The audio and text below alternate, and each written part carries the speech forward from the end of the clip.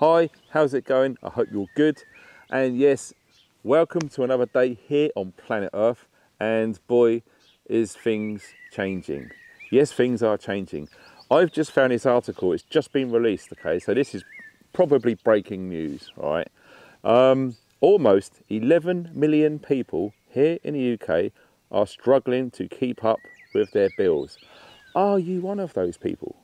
I know I certainly am, and I've got a feeling lots of people will see this video and honestly let me know what you think in the comment section below, because the more people that see what's actually being felt across the UK is going to be important as we move through this crazy time.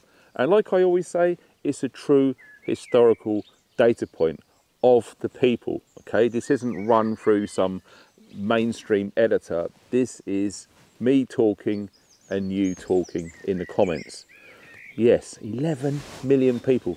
However you want to think of that, that is an awful lot of people, okay? It just goes on. Now, this is risen from January.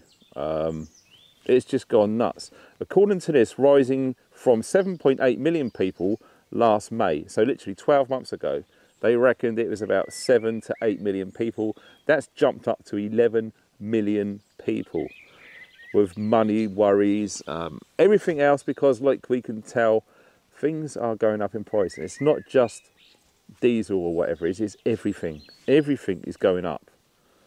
In fact, contrary to belief, diesel is going down, which is very strange. So we'll talk about that in another video perhaps. But for now, we're talking about the general consensus of people's financial commitments, etc. So yes, that's going to be mainly focusing on essential bills, all right? So this is just, wow. Honestly, reading through this, it just, it's shocking, to be honest. I mean, I'm not sure if this is being talked about in the mainstream. As I say, let me know what you think in the comments if you've seen stuff like this being reported or not. I'm not really sure because I don't really watch any television, okay, at all. People have also, yeah, check this out. People have been going to extraordinary measures to get by, okay? Listen to this. Wow, one woman resorting to using a credit card to cover food and shopping, home insurance and car repairs. So people haven't got their income in their accounts to cover it. They're getting credit cards just to pay off things which they probably wouldn't have done before. All of these things are starting to change now. Another spent half of her savings, oh bless her, to fill her oil tank, which she relies to heat her entire home. Now, yes, like myself and others out here, lots of people do rely on heating oil to heat their homes because it's impossible to get gas mains infrastructure out to remote places like where I am, okay? We haven't got an oil tanker, but lots of people do, okay? So yeah, let me know if you live in one of these rural locations that have oil tankers filled up.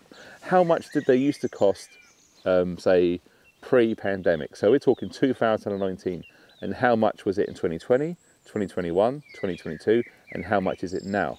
Be interesting to hear your thoughts on this, and if there's enough traction about this, I could just do a video based on that, because the more people that actually know what's going on, the more prices differentiating throughout different parts of the country. That's an important thing to learn as well, okay? Some 11% of those surveyed admitted to putting off financial matters, ignoring warnings, notices, and leaving letters unopened.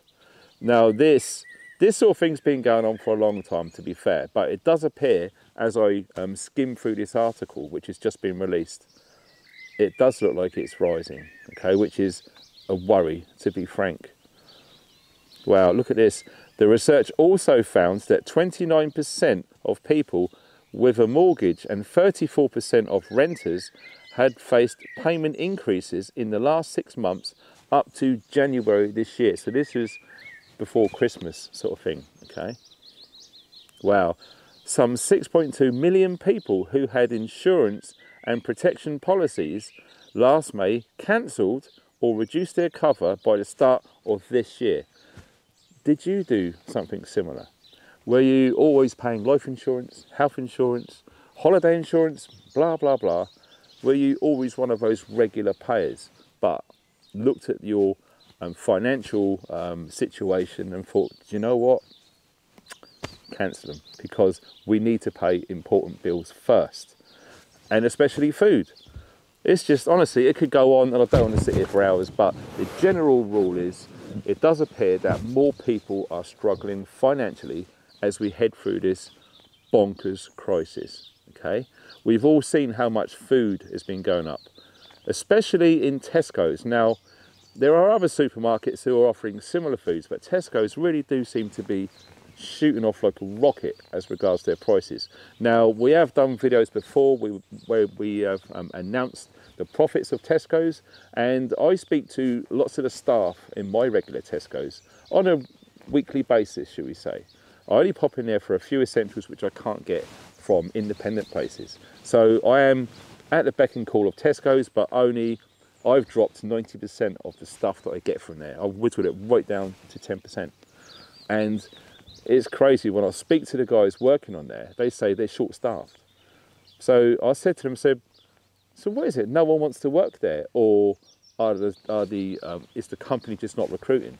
And he looked at me, he looked around, he lowered his voice, he said, they're not recruiting. So Tesco's are literally tightening their belts big time, but putting their prices up. That is absolutely reflected in their profits that they've been getting, okay?